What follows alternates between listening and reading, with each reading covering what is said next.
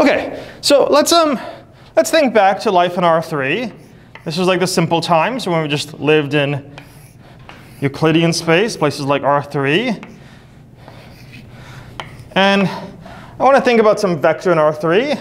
Let's think about the vector, oh, let's call it the vector, I don't know, maybe 2, -3, and 4.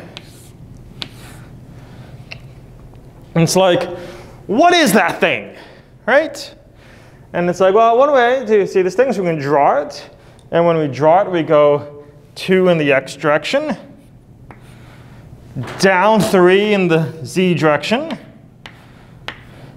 and over, oh, down 3 in the y direction. Whoa, got that one backwards. Down 3 in the y direction, y, and up 4 in the z direction. 1, 2, 3, 4.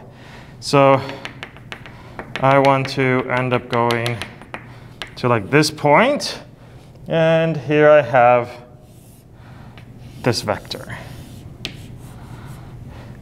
But this notation and way of drawing immediately suggests something. It immediately suggests the way to think about this is a linear combination.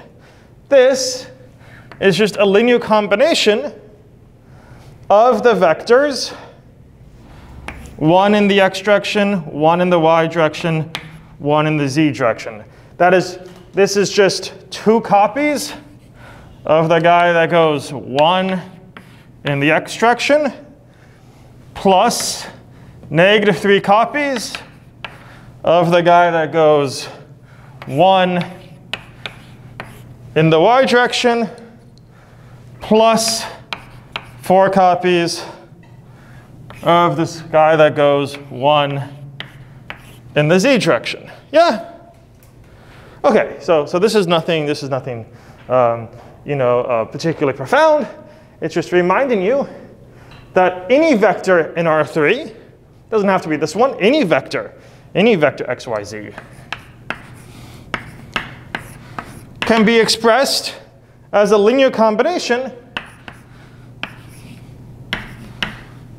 of these 3 vectors, 1, 0, 0, 0, 1, 0, and 0, 0, 1.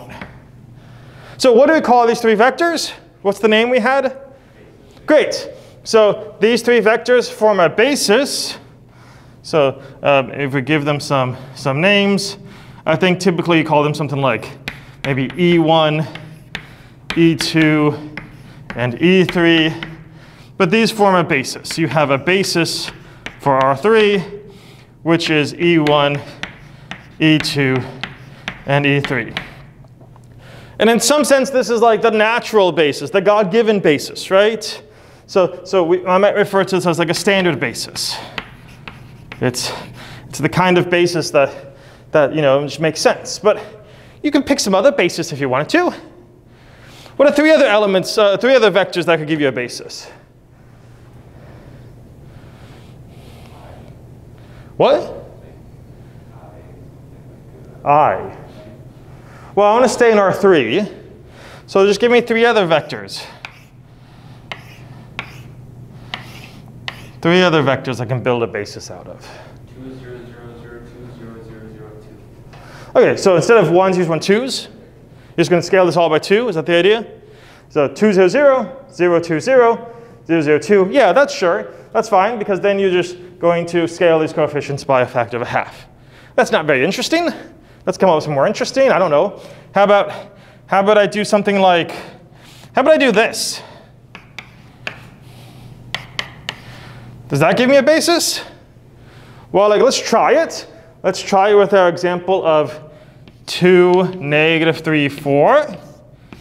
Can we achieve 2, -3, 4 as some linear combination of these guys? Well, now this is kind of like a puzzle, right? Well, we could make a cool app that does something like this. Okay, maybe that's not the most exciting app idea, but here we go. What should our coefficients be?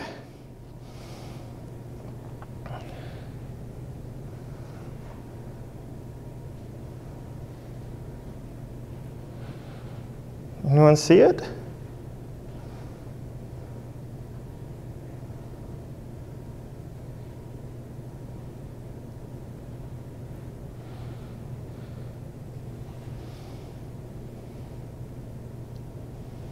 Is it not immediately jumping out? Trying different possibilities. Maybe we don't know. Maybe we should just say, I don't know what this is. Let me call it A. Let me call it B. Let me call it C. Now I'm going to get a system of equations. I want my 2 to be equal to 0 copies of A, 1 copy of B, and 1 copy of C. So 2 is just B plus C. Negative 3 should be 1 copy of A. So A, no copies of B, a copy of C. So A plus C. And I want my 4 to be a copy of A plus a copy of B.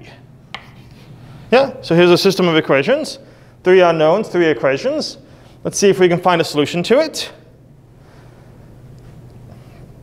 Well, let's just get rid of the variable C. So I'm going to subtract the second equation from the first equation. So subtracting the second from the first, I get 2 minus negative 3, which gives me 5. And then I get B minus A. Those C's canceled. So I now have a B minus A and an A plus B. Let me add those together. These 2 equations I'm going to add. So now my minus A and A will cancel, giving me 2B on the right-hand side. And on the left-hand side, I'll have 5 and 4, which is 9. Hence, B will be 4 1/2, 9/2. And now that we know what B is, we can go back and recover what A is. A must be what? Yeah, I think it's negative 1/2.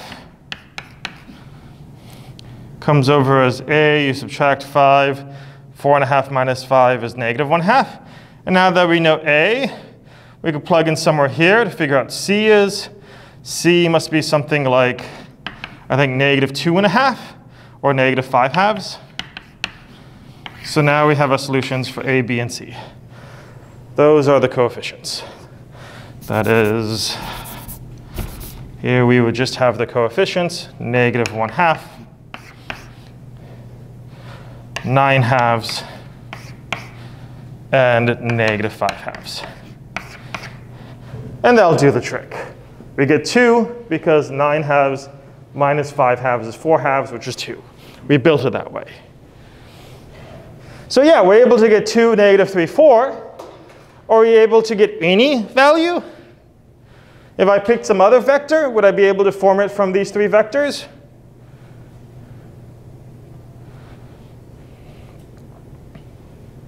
Well, we can just say, instead of this one, let's just pick some arbitrary vector, x, y, z, and then you would just solve a new set of equations where you have x, y, and z, and you would see you can always get a unique solution for A, B, and C in terms of whatever your x, y, and z are, right?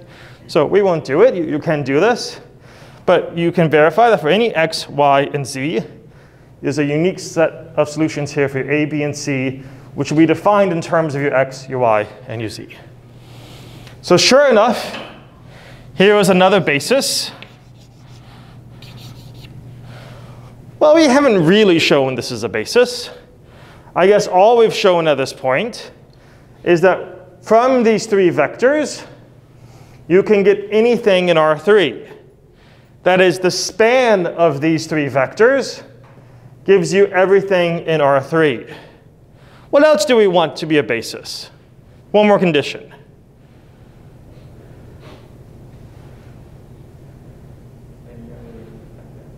What was that? Linearly independent, yeah. It's like, you know, we want to say these 3 are a basis, and if you add some other vector, like if you also threw in at the end like 1, 1, 1, well, you could do that, but this is redundant. You don't need this extra vector, right? And if you add that vector, no longer will the collection be linearly independent. And so we don't need this vector. So here's our definition. If B is a subset of your vector space, so this B is called a basis if 2 things hold. The span of B recovers all of V, which is just saying any vector in your vector space can be built up as a linear combination of your vectors in B. But also, B is linearly independent. There are no redundant vectors in there. Okay?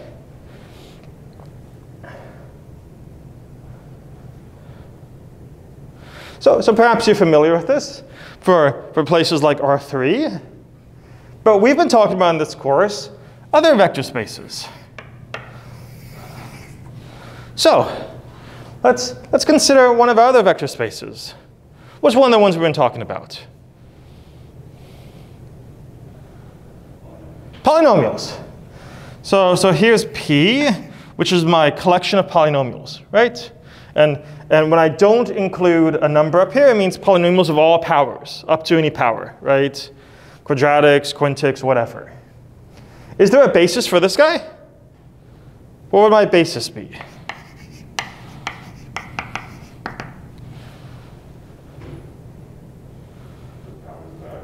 Yeah. Powers of x. Begin at x to the 0, 1, x, x squared, x cubed, and so forth. Again, I'll remind you, we're thinking of these polynomials as being over the real numbers. So my scalars are going to come from reals. These are real valued polynomials. We could do the same thing with complex numbers. Let's just limit our attention to reals. But let's check. Is it true that the span of this is all of your collection of polynomials? Yeah, any polynomial is just a linear combination of some powers of x. Right, like by definition, right? Any polynomial. So any p of x inside this collection can be written as some, coefficient c0 plus c1x plus c2x squared up to some power of x, ck, x to the k, whatever that power is. Might be a very big power, 7, 5 trillion, whatever. But to be a polynomial means it can be written like this. And then, sure enough, this spans your entire vector space P. Is it also the truth that these are linearly independent? Well, that was last lecture, right? We had an argument that showed this was linearly independent. So sure enough, this is a basis for P. Yep. And this is kind of like our standard basis, right? This is the most natural basis you can come up with. But can you think of another basis for P? Something a little more interesting? A little less natural?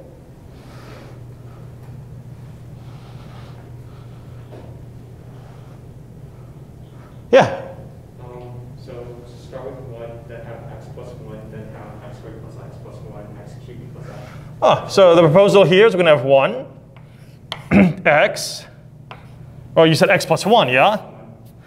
X plus 1. X squared plus x plus 1. X cubed plus x squared plus x plus 1. So forth. So here's a proposal. Is this a basis? Well, let me give this some name. So I don't know if this is like a standard basis. I should call this set something. I don't want to call it B because it's kind of assuming it is a basis. So, okay, we'll call it capital X. Great. Is this a basis for P? Well, two things we want to check. First, we want to ask, what is the span of this collection?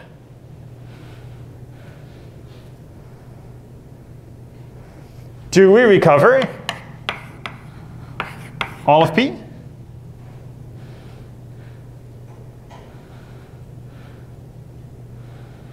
Okay, if so, why? He can recover the origin of natural basis by subtracting the previous one from the... Oh, so you're doing a very clever argument. The most straightforward way, the way you would think, just going by definition, is you would want to say, well, let something be an element of P. Then you can write your P of x as some, just as we did before, as some C0 plus C1x plus all the way up to ckx to the k. And then we want to show that there exists a solution. We want to show that there exists a solution to this is equal to some multiple. So I need a new coefficient name. So maybe some multiple a0 times 1 plus some multiple a1 times x plus 1 plus some multiple a2 times x squared plus x plus 1 plus up to some power. Remember, in this, we can't do an infinite linear combination. We only allow ourselves finite linear combinations. This is our definition of span, right? Span is all possible finite linear combinations with the vectors in B. So up to some, I don't know, am of x to the m plus all the way down to x plus 1. And you would want to argue there's some solution to this, right? So how do you know there's some solution to this? That's equivalent to the basis we had earlier. We could make all the same pieces. Okay, I think you're doing a separate argument right now. And we'll do that argument in a second. But first, like, how do I just know that I can like find some coefficient for my am and for each of these guys?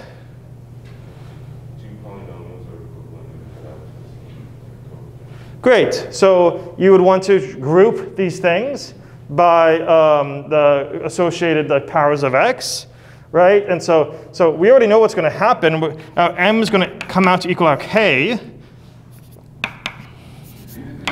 because you don't want this to be a higher power of x than you have here, right? And it can't be a lower one either. And then you say, well, so we want to show, is there a solution to this? And we're like, well, this thing is the same as just group your coefficients in front of xk. The only coefficient of x to the k is ak.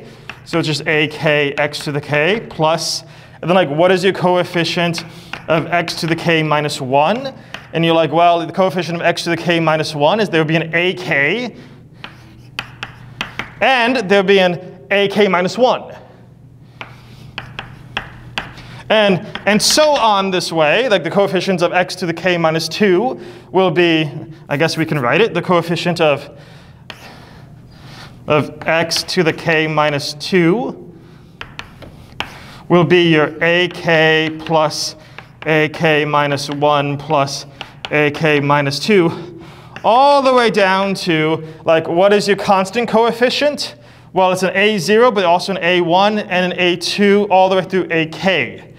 So your constant coefficient is ak plus all the way down to a0. And now he's really trying to show that there's some solution here. It's like, well, what is the solution? It's like, well, we see what the solution is. Just let my ak be ck. So my solution here, I don't know, I'm kind of out of space, but there is a solution.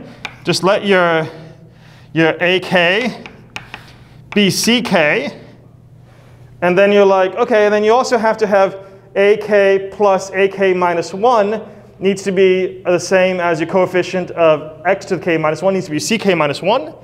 But now that we know what ak is, we can figure out that it's actually ck plus ak minus 1, and therefore we get that ak minus 1 is just subtract that ck from the other side, ck minus 1 minus ck, so on and so on. You just keep going this way. Point is, this ak has to agree with that ck. Once you know what ak is, you can then figure out what ak minus 1 is, then you can figure out what ak minus 2 is, all the way down to what you figure out what a0 is. Okay? So this clearly has a solution. Great. That has a solution. That's one way to argue. The span of x is the whole vector space. But you're offering a different argument, which I think is actually a little bit nicer. Alternatively,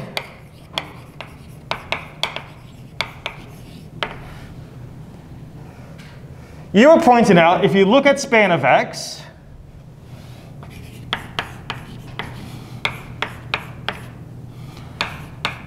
you already have a 1 inside of there. Yeah?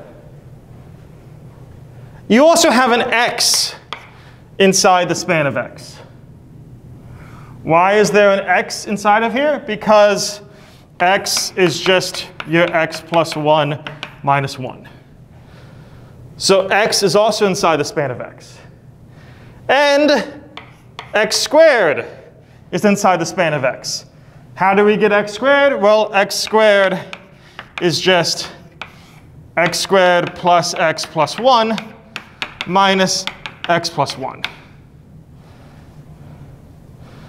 And in general, we actually get X to the K is inside the span of X, because X to the K for any power is just X to the K plus X to the K minus 1 plus all the way down minus the 1 that's 1 less than it. X to the K minus 1 all the way down. Hence, all your powers of X are inside of here.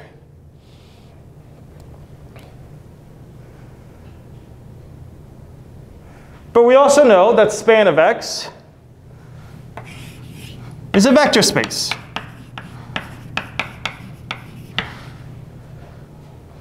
Yeah, we proved this, that the span of a set of vectors is itself a vector space. Hence, not only do you have all the powers of X in there, you'll have all linear combinations of them in there as well.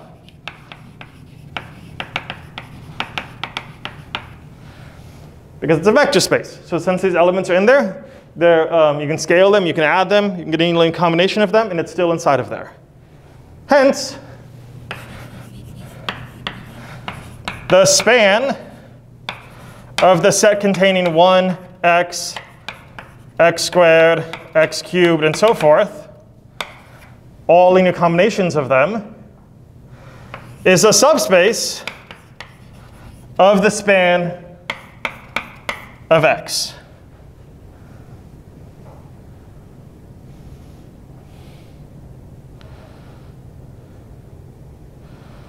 X is a subset of your vector space.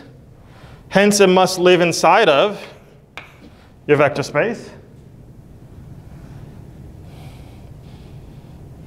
But this span is just the span of our standard basis, which we know is the entire vector space. The span of X must also be the entire vector space.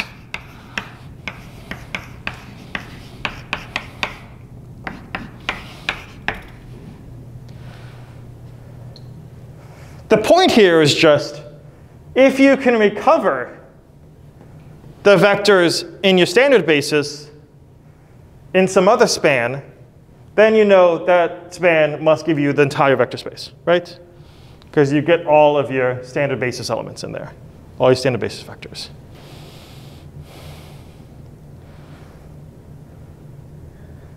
Okay, are we happy? I guess there's one more thing we need to do before we can be convinced that this X really is a basis for P. And what is that? Linear independence. So how can we argue this is linearly independent?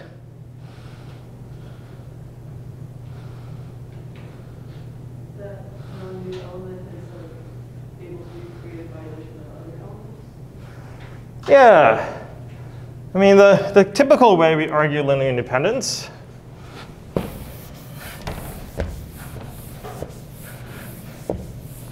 is we're saying that there's nothing redundant. Nothing in there is a linear combination of other things in there, which is the same as saying the only solution to C0 times 1 plus C1 times x plus 1 plus up through whatever ck times x to the k plus all the way down to x plus 1, the only solution to this being 0 is the trivial solution, right? So we want to show there are no non-trivial solutions to this. Nothing other than all these coefficients being 0. OK. So how can we do that? Same argument as before. The only coefficient of x to the k is ck. And then the coefficient of x to the k minus 1, we've already done this, is just ck plus ck minus 1, x to the k minus 1.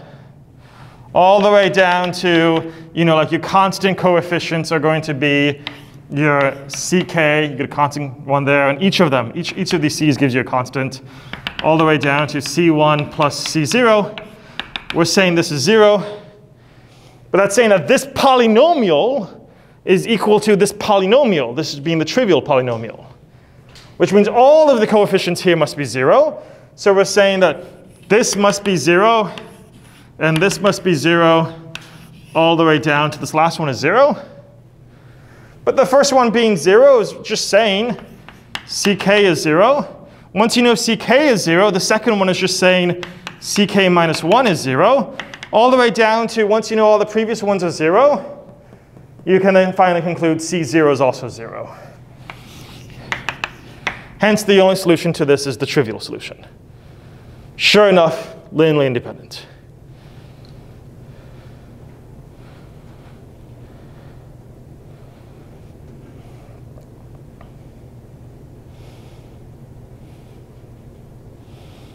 OK, similar trick that we played before.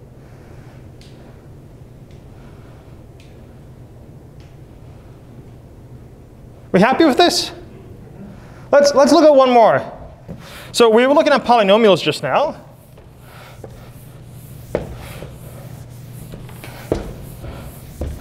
What if I want to restrict my attention to a subset of the vector space of polynomials? So instead of looking at all polynomials, I'm only going to look at PE, which I define to be the even polynomials.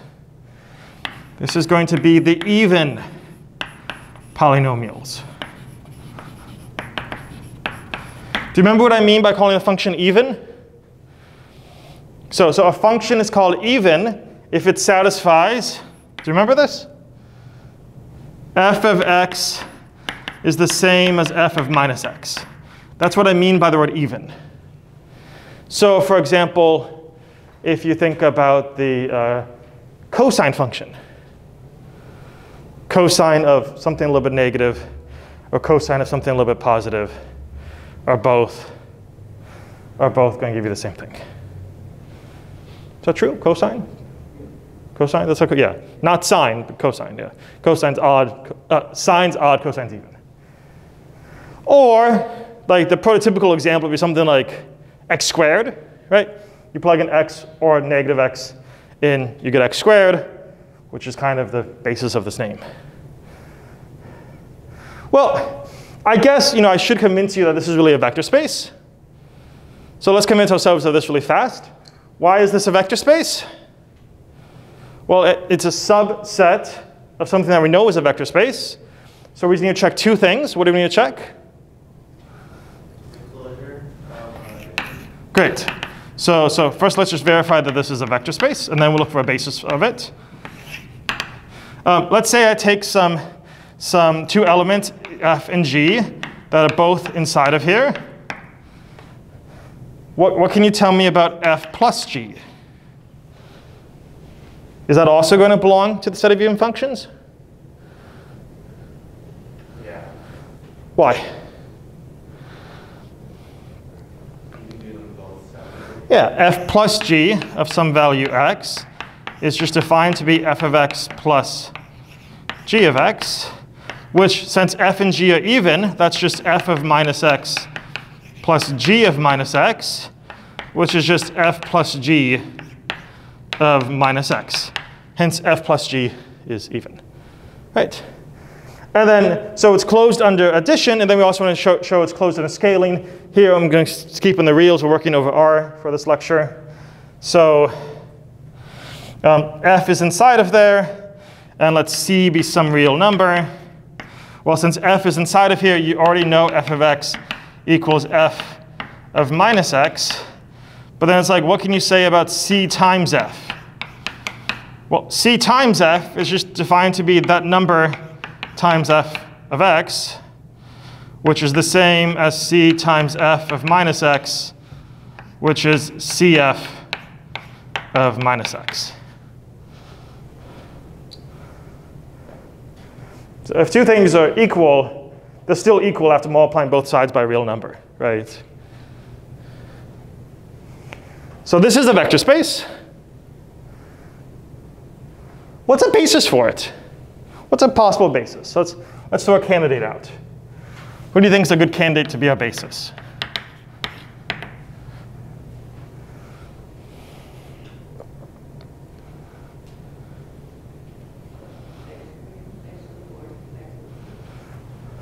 I'm hearing even numbers like x squared, x to the fourth, x to the sixth. Like the name here is a little bit suggestive, even, right? Don't forget though, the favorite even number, 0. X to the 0 should maybe also be in here, which is 1. So how can we show this is in fact a basis? How can we show that the even polynomials are exactly the polynomials that are built up of things of even powers of x? Well, there's two things to show. One is span, one is linear independence. So let's do the first one. Let's give this collection some name. I guess I'll call it big Y. How do we know that the span of Y recovers the entire collection?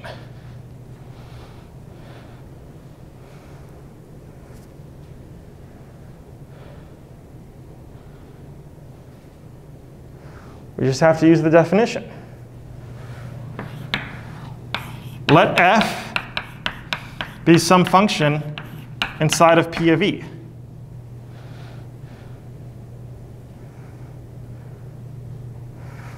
Well, if it's inside of P of E, it's still a polynomial.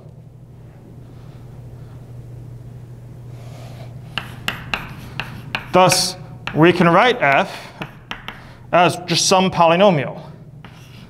Some c0 plus c1x plus c2x squared up to some power ck x to the k.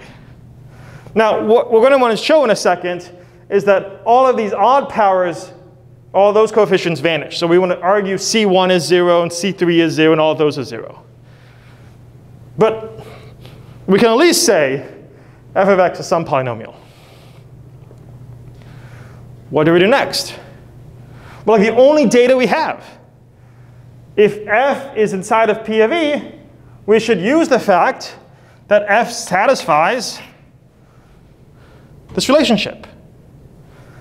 Hence, f of x is equal to f of negative x. But what is f of negative x? You plug in negative x to this guy, you get c0, plug in negative x minus c1x, plug in negative x for the even powers, it stays plus c2x squared. I mean, maybe I should do a few more here so you can really see this pattern. You know, let's do c3x cubed. So now the x cubed, when you plug in the negative x, a negative cubed is negative, so it's minus c3x cubed, all the way to plus or minus, I guess it depends on this power. I guess we could say it's plus negative 1 to the k. It's going to depend on if this power is even or odd. ck x to the k. Right?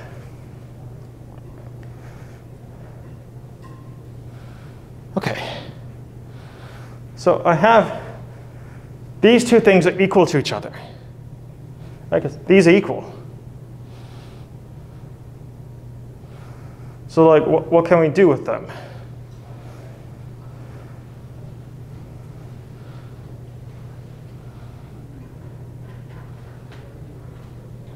I guess there are two moves you can make. Yeah, you can add or subtract. I mean, either way is going to get us the same result. I'm just going to say, since these equal, let me subtract one side from the other. So I'm going to subtract this guy from the guy above it. C0 minus C0, he's gone. C1 from C1, I now have 2 copies of C1, x to the first power, plus these will cancel when I subtract. The minus becomes plus 2 copies of C3, x cubed, plus the x to the 4th will cancel. I'll just have my x to the 5th. That gets doubled. All the way up until, well, I guess it depends if x to the k is even or odd. If we stop there, or if we stop at k minus 1. Let's just imagine that k here is odd, but it'd be very similar if k was even.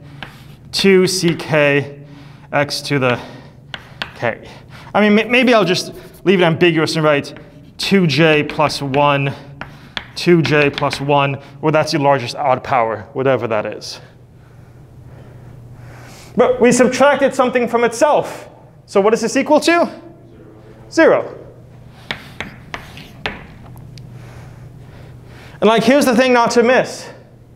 You know that x cubed, x to the 5th, x to the whatever that odd power is, that those are linearly independent. Because since they're linearly independent p, that's a basis for p. So they have to be linearly independent. So the only solution to this is when all the coefficients are 0.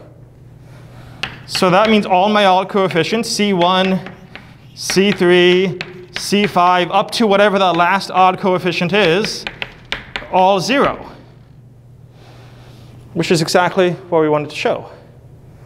That you can write any function f with just even coefficients, as long as f is inside of P of E.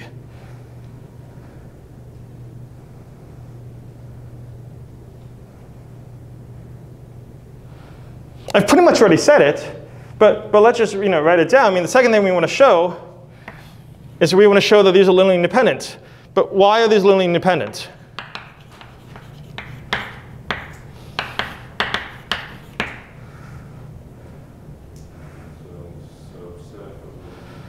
Yeah, this is a subset of your basis 1x, x squared, so forth, which is linearly independent in P. And so if you're just taking a subset of them, they're still going to be linearly independent. So that one comes for free. OK. Questions, concerns up to this point?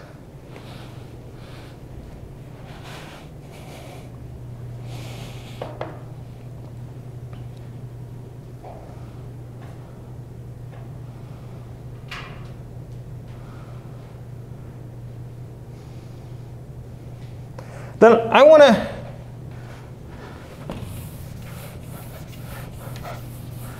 prove one little theorem.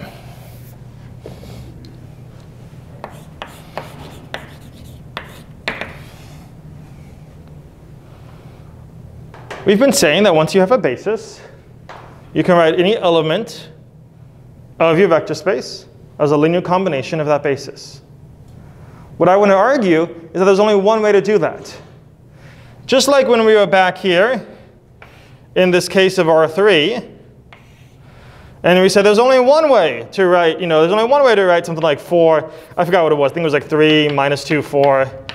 There's only one way to write that as a linear combination of 1, 0, 0, 0, 1, 0, and 0, 0, 1. It's like only one way to do that. It's 3 plus negative 2 copies of this plus 4 copies of the last one. It's only one solution. You won't find another one. And I want to say that holds in general. So if B is a basis for some vector space, then every vector in that vector space can be uniquely written as a linear combination of vectors in your basis B. Well, I'm honing in on the word uniquely. We already know every vector can be written as a linear combination of vectors in B because B spans your vector space. So you already have that. The new content here is we're saying that representation is unique. OK, so we've all done some kind of intro to proof course. So how do we prove something like this? Suppose not. When you want to show that there's a unique representation, you imagine two different representations. And then you really show secretly those two are the same, right? So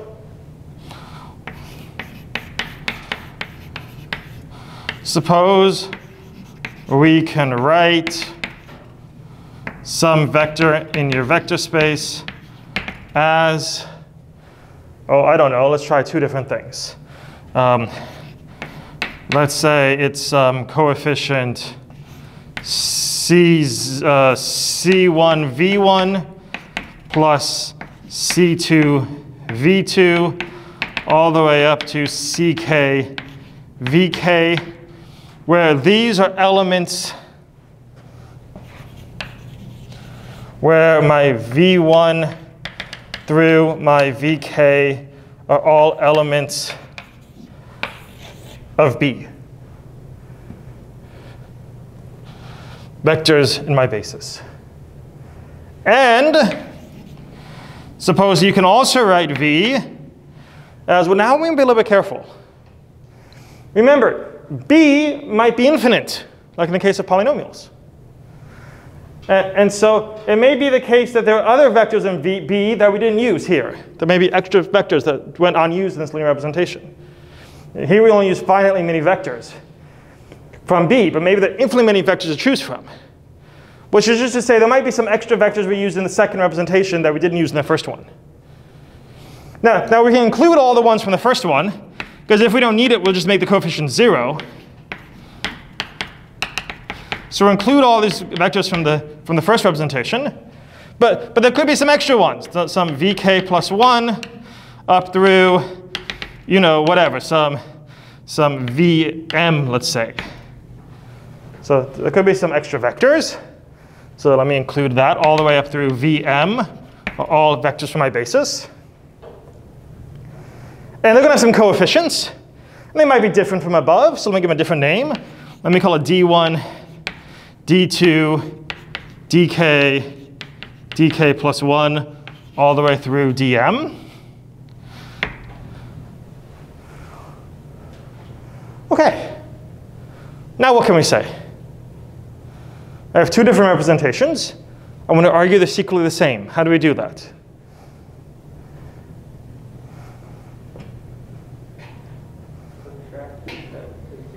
Great. I'm going to subtract one from the other. I'm going to do V minus itself, which we know is just the 0 vector. Yeah? OK. Let's say we're doing the bottom one minus the top one. What do we get? My first coefficient becomes D1 minus C1. That's the coefficient of my V1. All the way through, for the last one, it becomes DK minus CK for that VK. And then, for the VK plus 1 onward, there's nothing to subtract from it. So I still have DK plus 1, VK plus 1 through DM, VM. How does that help me at all?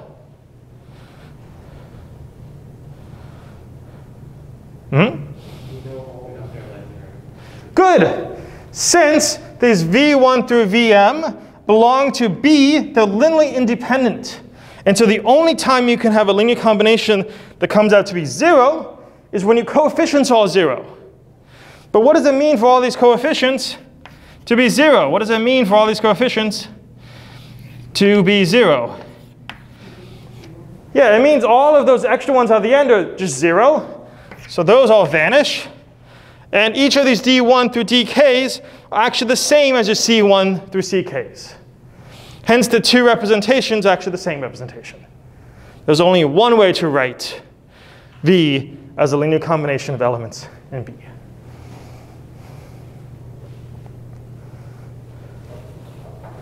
Okay, in the last minute, I want to raise a question.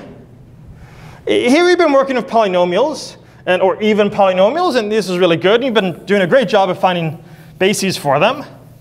But what if I had selected a different vector space? What if I had asked us to consider the vector space F? Do you remember what I mean by F? All real valued functions.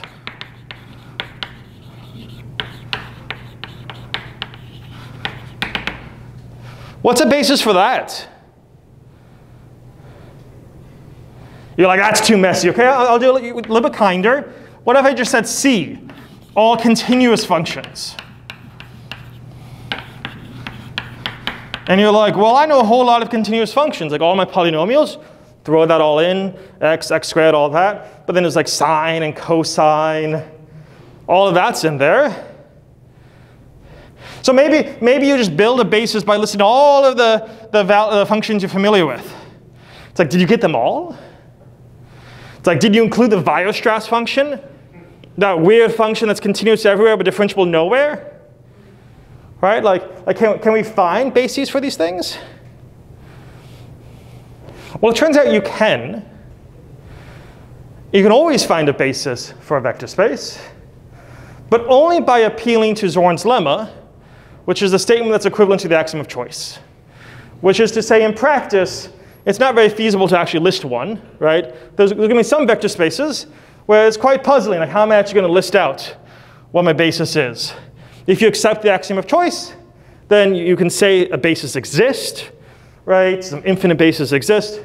But for a number of vector spaces, they're quite hard to describe. We'll continue our discussion of bases, particularly bases of infinite dimensional vector spaces, next week.